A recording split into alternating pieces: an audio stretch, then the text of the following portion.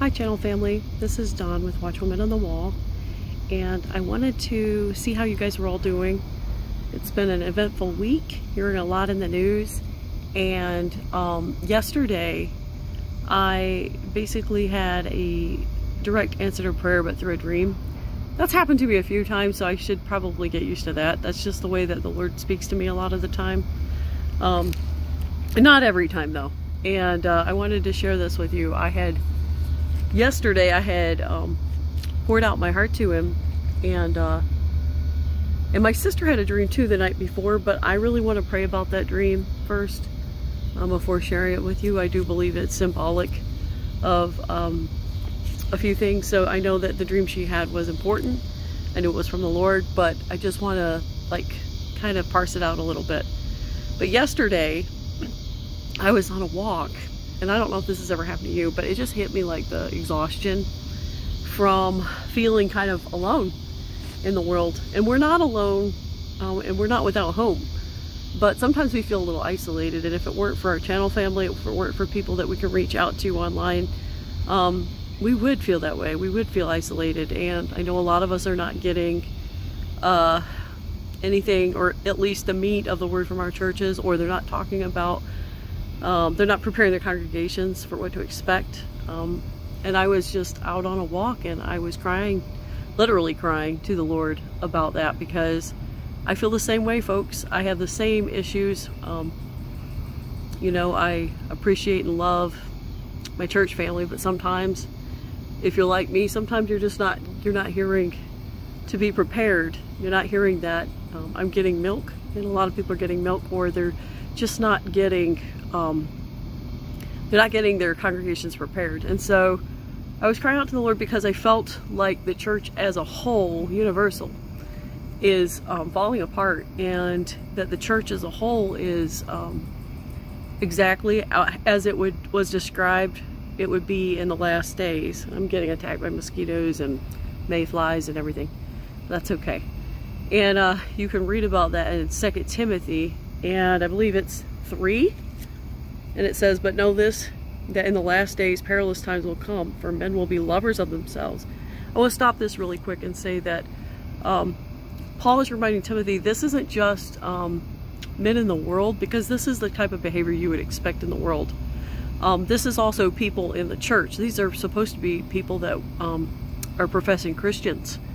And the reason he's making that distinction here is, I mean, if it was just anybody in the world, this wouldn't even be a surprise. But because we've seen, you know, when the Spirit of God is not in you, you'll live as you please and you'll do as you please. But this is a sense of knowing. This is kind of like a marker, if you will, of knowing where we're at in the timeline of the last days. So this is behavior you're going to see more and more and more, even amongst people who call themselves Christians. But know this, that in the last days perilous times will come, for men will be lovers of themselves, lovers of money, boasters, proud, blasphemers, disobedient to parents, unthankful, unholy. Holiness is being set apart, by the way.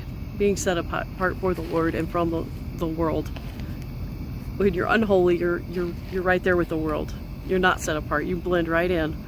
Unloving, unforgiving, slanderers, without self-control, brutal, despisers of good, traitors, headstrong, haughty, lovers of pleasure rather than lovers of God, having a form of godliness but denying its power.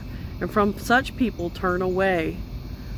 So here's the thing though, in Thessalonians, 1 Thessalonians, let me go over there real quick.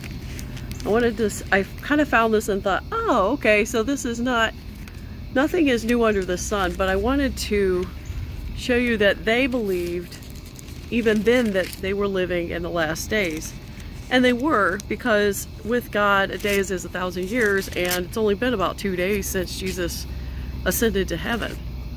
So, and if we're going by God's time. So, in 1 Thessalonians 1:9, Paul is talking to the Thessalonians. He's writing them and telling them about how basically the word's gone out forth from them, and they've been faithful to preach the word and it's gone out to other areas surrounding them.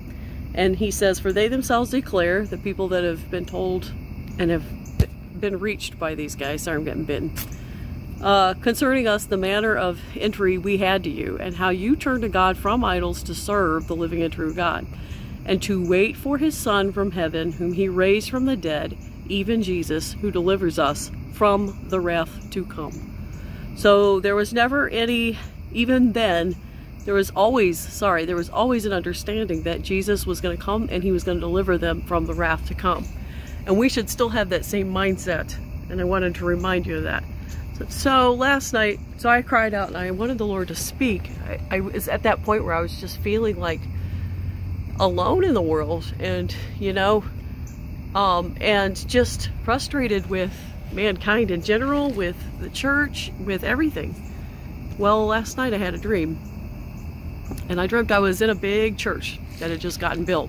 I'm losing light and the mosquitoes are biting, so I'll try to be quick.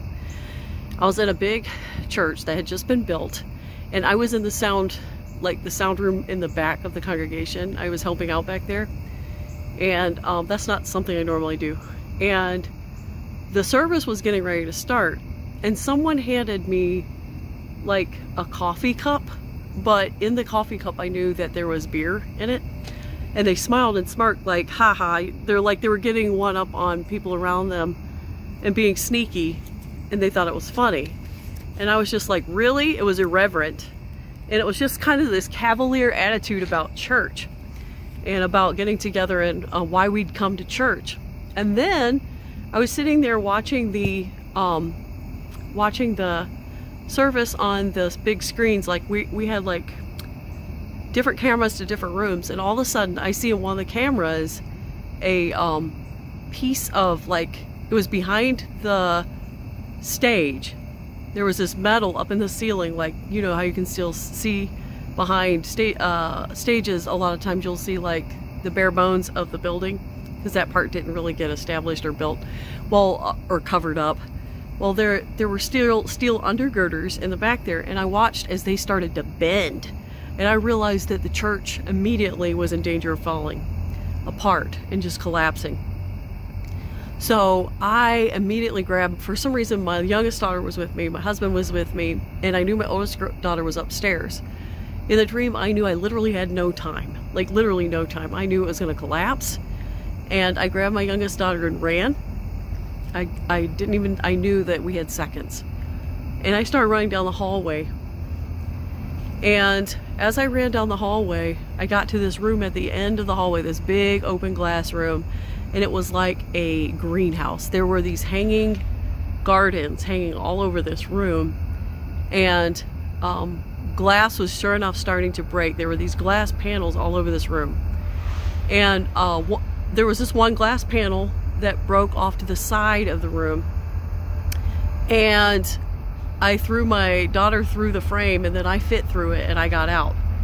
And I was running down the side of the church towards the front of the church, and I saw, I panicked because I saw my husband out there. I was relieved to see him, but then I saw who I thought was my daughter, my older daughter, upstairs on the second floor, and he ran to go get her. He was going to go back into this building, and I knew it was going to collapse. But as he was running back to get her, my heart was pounding the whole time. I ran past his car, and I realized my daughter was standing. She seemed like she just materialized. She was just right there next to this car, and I was like, okay, so the girl I saw up in that window looked a lot like my daughter, wasn't my daughter.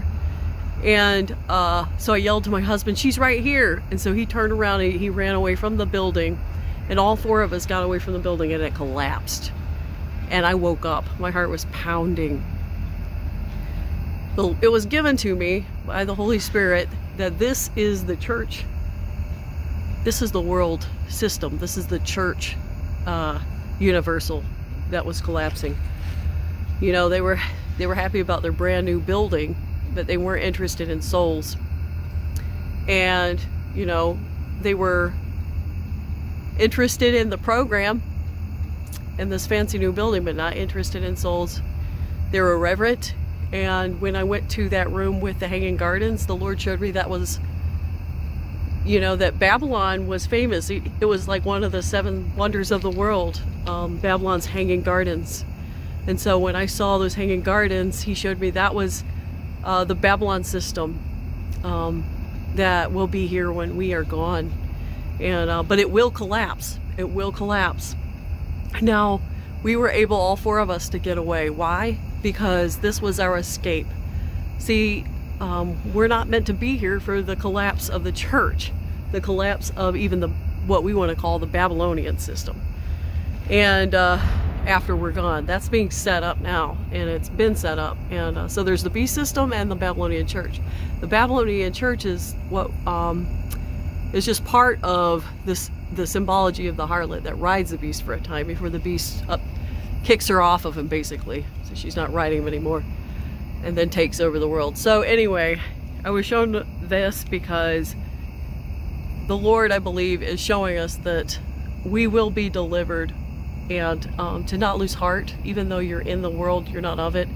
And even though you are, it's normal for you as a Holy Spirit sealed believer, if that's who I'm speaking to right now, it's normal for you to feel uncomfortable. It's normal for you to feel frustrated with the world system and the church itself, because this is not the true church. The true church are those of us who are spirit-filled, who desire to see souls saved, and are watching for our Jesus to come. And so that was the dream I had. It was kind of a direct answer to prayer, actually. And I want to remind you, as I was reading, let me get over to it, because this is what usually happens when I try to read and I'm losing light, is I don't find my spot, and I know where I'm going. And it's Ephesians. Give me just a second before I lose all light. I'm losing focus fast. And it's Ephesians 2, starting in verse 1. And he made alive, who were dead in trespasses and sins. This is to remind you, church, who you are and where you've come from. In which you once walked according to the course of this world, according to the prince of the power of the air, Satan, and the spirit who now works in the sons of disobedience, among whom also we all once conducted ourselves in the lusts of our flesh, fulfilling the desires of the flesh and of the mind, and were by nature children of wrath, just as the others. Remember what I said in 1 Thessalonians, that we would escape the wrath to come. But God, who is rich in mercy, because of his great love with which he loved us, even when we were dead in trespasses, made us alive together with Christ. By grace you have been saved, and raised us up together and made us sit together in the heavenly places in Christ Jesus. That's positionally, but soon we will actually physically be in heavenly places with him. So that's the completion of our salvation right there. That in the ages to come, he might show the exceeding riches of his grace and his kindness toward us in Christ Jesus. Here is the crux of what we believe. For by grace you have been saved through faith. Faith in what? In Jesus. The blood of Jesus. That not of yourselves. It's not of yourselves, not of your own works. It is the gift of God. This is a gift, this grace. Not of works, lest anyone should boast. Amen? That is the gospel right there. The gospel of Jesus Christ. You could also read about it 1 Corinthians 15, 1 through 4, Romans 10, 9 through 10 and 13. I know I've quoted those so many times before. I love you all. Just stay encouraged, church. The true church is going home, and going home soon. Love you all. Maranatha. Hi, channel family. As I often do, I rewatch my videos, and what I wanted to say as an addendum to this video is that I failed to use the word apostasy. The church collapsing in my dream, that was the apostasy of the church. That is what is happening now. But we will not be here to see the full apostasy. After we are gone, it will get a lot worse. The amount of people who turn away will, obviously, they'll, you know, the apostasy is happening now, of course. But the amount of people who will be deceived by the Antichrist will be huge. But there will be a humongous amount of people who realize what just took place. Be encouraged, because keep praying for those you love, those you know, who do not know the Lord, because if they're out there and they haven't, when the rapture happens. Pray that they would not fall into that deception. They'll be able to see the rapture for what it was and put 2 and 2 together. Leave scripture verses around. Keep telling them. Keep putting it out there on Facebook and everywhere you can. Know that the Lord, He loves them. And, you know, He loves them more than you do. So I want to encourage you, because in the book of Revelation it talks about a great number who washed their own robes in the blood of the Lamb. But there was a great number, a vast number of people. So I just want to encourage you in that. Have a good night.